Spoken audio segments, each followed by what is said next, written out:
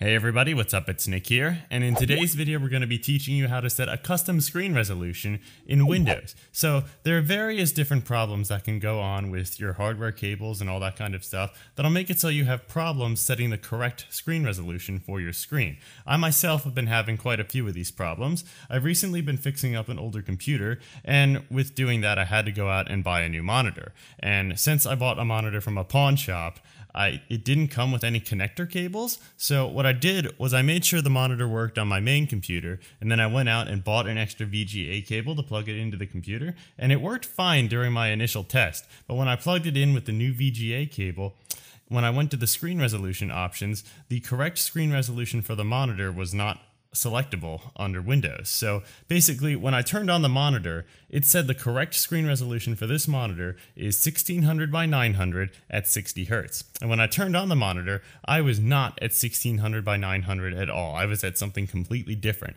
So I thought that it was a bug, and I went to go change the screen resolution. I went to the resolution, and the option 1600 by 900 was nowhere to be found. There was all of these other options, and there was even an option that was higher than 1600 by 900. And so I was a little bit upset. I didn't want to go return the monitor, and I didn't want to go return the cable, because when I tested the monitor out on another computer, it worked fine. So it obviously wasn't the monitor, it was the cable.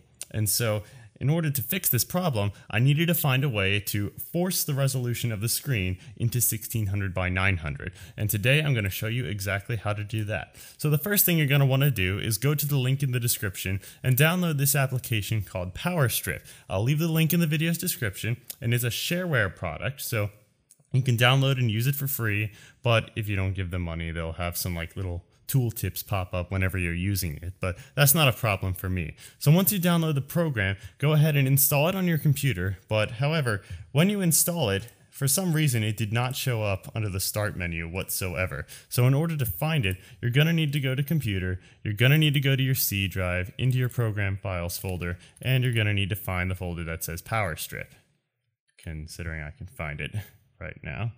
Yeah, right here.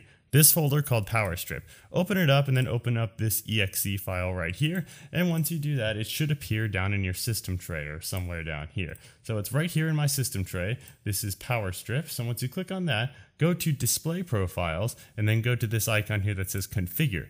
Open that up, and it will open up this Display Profiles box right here.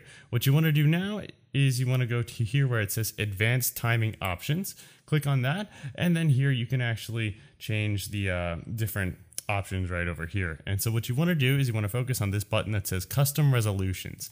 Click on that, and then you can choose a new resolution and input all of that info right here. So I inputted 1600 by 900. Do that and click on Add New Resolution once it's done, and you can feel free to change any of these other options depending on what your monitor is. So once you have that done, click on Close, and it should automatically apply. Now, I did have a few issues when I was actually using this with my own computer. So when I did this the first time, I guess I hit a wrong option and it changed whatever my monitor was in terms of hertz. So all I needed to do is go here to Screen Resolution, then select the resolution that you selected right here. So 1600 by 900 is now an option. And in my case, my issue was that it had the wrong setting. So I went to Advanced Settings, go to Monitor, and then make sure it's set at the correct option here for your monitor. My monitor is set to 60 Hz, so that's all right. Click Apply, click OK, and now my screen resolution is set to 1600 by 900 at 60 Hz, and it works perfectly fine, just the way that it was when I tested it out on my other computer. So that's basically how to do it. That's how to set your own custom screen resolutions on Windows. The application again is PowerStrip. You can download it from the link in the video's description, and that's it. That's pretty much it. So that's it for the video, guys. I don't know how many times I said that's it right there, but thank you a lot for watching, and I'll see you guys next time. Goodbye.